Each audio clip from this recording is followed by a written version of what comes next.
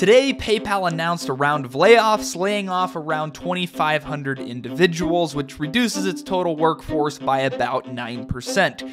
According to Bloomberg, this comes as a result of rising competition, profit pressures, as well as a raft of analyst downgrades. And according to the CEO himself, the decision was made to right-size the company through both direct cuts and the elimination of open roles throughout the year, and eliminating jobs will allow the firm to, quote, move with the speed needed to deliver for our customers and drive profitable growth. At the same time, we will continue to invest in areas of the business we believe will create and accelerate growth, end quote. Since CEO Alex Chriss took the helm, he's made it very clear that he's going to streamline what grew into a very bloated business during the pandemic. Towards the middle of the trading day today, PayPal was actually down about 2.5%, but as soon as this rumor started to spread that they would be laying off employees, the stock grinded higher throughout the day, actually going green by more than 0.5% at one point. It ended the day just barely in the red, and honestly, I'm surprised that we did not get a bigger move up on this news, and I'll explain to you why that is in today's video. But if you guys are new here or returning and not yet subscribed, please subscribe down below and also hit the like button. It helps spread the video for me. I appreciate it. PayPal investors like to make the comparison to Meta stock back in late 2022 when Meta was feeling a lot of pressure in the stock market,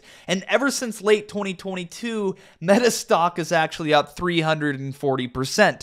A lot of investors believe that PayPal can do the same exact thing given the company right now is priced for 0% growth. As you might have guessed, Meta stock found its exact bottom immediately upon Mark Zuckerberg announcing these employee layoffs. In fact, Meta laid off more than 20,000 employees over the course of 2023. Now, PayPal is a much smaller company. At the end of 2022, they employed just a total of 29,900 individuals. They announced actually a year ago today, the same exact day, a year ago, that they were laying off 2,000 employees. So that headcount is likely around the 27,000, 28,000 mark. And this new additional layoff of around 2,500 individuals likely brings PayPal's headcount down to around 25,000 employees. Even if it benefits a stock that I own, I always hate to see people losing their jobs, but I know it's good for the business and it's going to be good for shareholders over the long term. But yeah, be sure to put these individuals in your prayers regardless of your situation. It's never easy to get laid off and fired. But let's go ahead and discuss PayPal stock and how these layoffs will benefit us PayPal shareholders. Really quickly, I do want to mention that PayPal stock is down another 60 basis points after hours. This is actually as a result of Microsoft, Google, and AMD's earnings reports, which actually are good for PayPal's business. Microsoft came in and beat their sales number by $1 billion. Google came in and beat their sales number by $1.5 billion.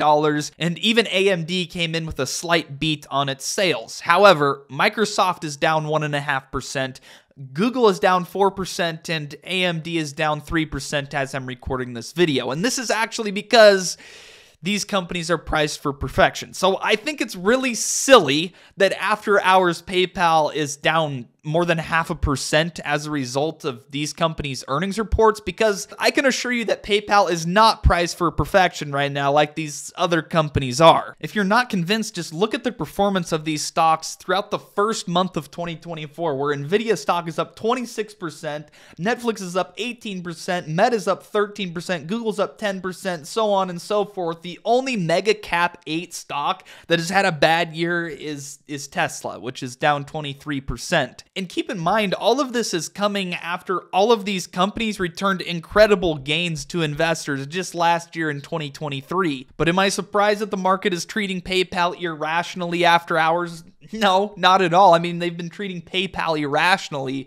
for over a year now. Since July of 2021, PayPal stock has been in a nasty downtrend. We've kind of leveled out recently, but man, this has been painful for a lot of investors. I personally have been buying stock anytime it gets to the $50 range. I'm probably going to start buying stock in the $60 range now because it is just way too undervalued. But yeah, in my opinion, rather than being down 80 basis points in sympathy of these other earnings releases, PayPal should probably be up 80 basis points because it means their business is doing better than expected if these very large companies are beating on their revenue results. And the more transactions that go through PayPal, the more money PayPal makes. So again, it's shocking and irrational to me that after hours PayPal is down, but I'm going to leave that note here now. If we go to PayPal's Seeking Alpha page, we can see all of the analyst expectations and projections for the company. When it comes to their earnings per share, in 2024, analysts expect their EPS to grow 11% year over year.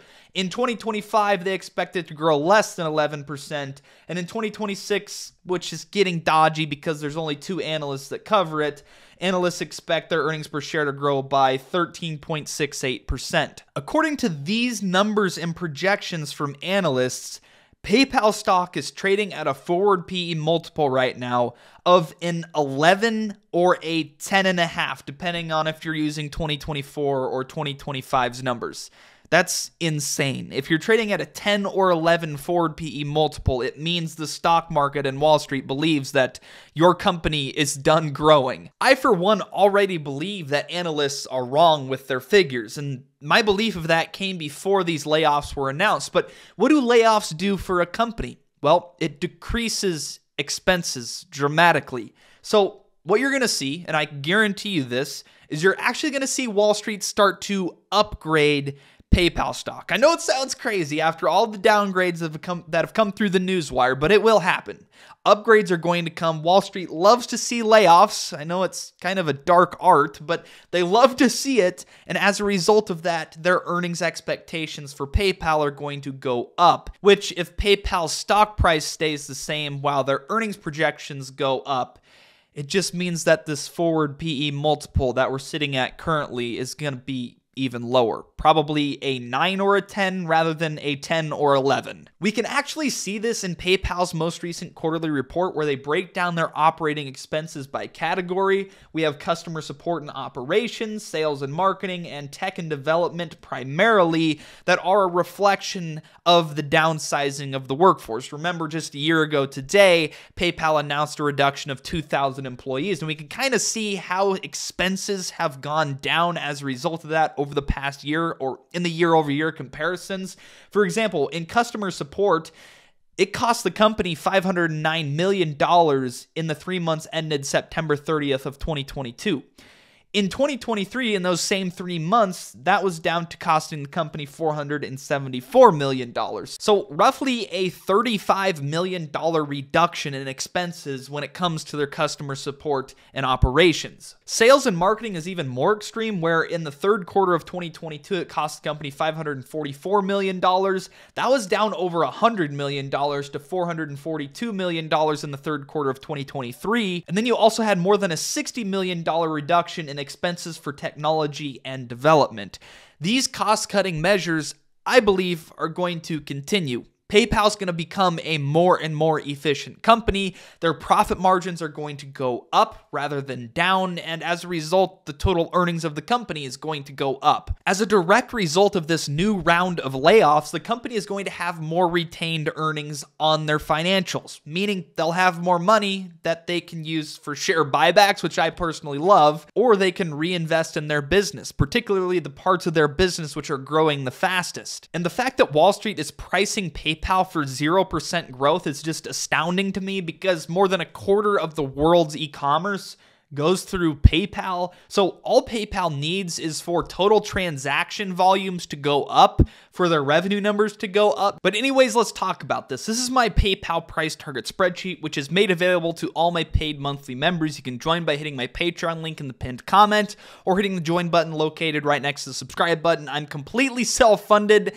and this is how I avoid all of these crappy sponsorships that these other YouTubers take. So yeah, if you want to support me while getting access to a bunch of other other perks and benefits, consider joining the membership, but let's go ahead and dive into this. Currently, based on my estimations for PayPal, the fair value of the company now is at $145.42. However, as I'm sure you're well aware, PayPal stock is trading for only $63.68. So I believe that the fair value for PayPal stock is actually more than double the current share price. When I first created the spreadsheet, I did account for some additional cost-cutting measures, but based on what we've already seen Alex Chriss do in the few short months he's been the CEO, I think my cost cutting that I've factored into my price target is actually conservative. So here's what I'm going to do. I'm going to change some of my numbers live for you. Instead of $1.75 billion being spent on customer support and operations this year in 2024, I'm going to knock that down an additional $50 million. For sales and marketing, I'm going to do the same thing, knocking this from $1.6 billion to $1.55 billion. And I'll also do the same for technology and development. This brings my estimated earnings per share for PayPal stock in 2024 to $6.11.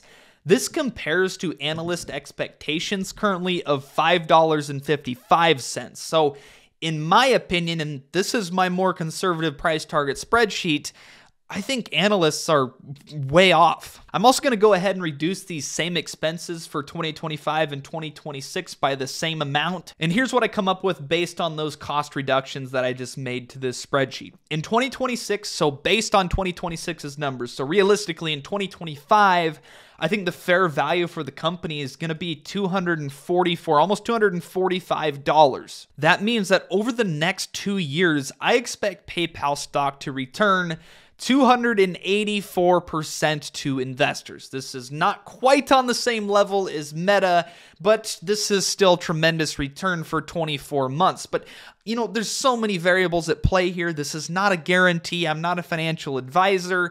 The economy could go in the dumps at any point in time in which every single company in the stock market would be affected. This is just a baseline scenario. I believe over the next 2 years, investors could see 284% return. This is also assuming an annual reduction in the amount of shares outstanding of 3%. For context, over the past 12 months, PayPal has repurchased 5% of their outstanding share count. But obviously, as the share price goes up, the company's going to be able to repurchase less shares because it costs more money to repurchase shares when the share price is higher. The other thing to note is that this price target is based on a forward PE multiple of 25, when in history, PayPal is typically traded at a forward PE multiple of 30. If that's the case, I think PayPal stock could get close to $300 by the end of 2025. But yeah, if you're a PayPal shareholder, let me know down in the comments section below. Also, let me know what you think of these layoffs. Obviously, they're going to be good for the company's bottom line, and obviously not so good for the people that are getting laid off. But as an investor, I think this is a very, very good thing that's happening for the company. And ultimately, I do think PayPal is very undervalued right now. We might not quite see the same return that Meta has seen, but I think it's a very similar scenario here. And this is it's gonna be a fun one to watch in my portfolio. I mean, it's one of those stocks that if we get it right, our portfolios are going to expand exponentially. They're going to grow exponentially. It's going to be a lot of fun. If you want to keep up with everything PayPal and in the stock market, that's what I do on this YouTube channel. So if you're new here or returning and not yet subscribed, be sure you subscribe down below. After all, you watched the whole video. So if you're not subscribed, something's wrong. But anyways, I hope you have a great rest of your day. Keep 10 toes to the ground and your chin up. Stay blessed.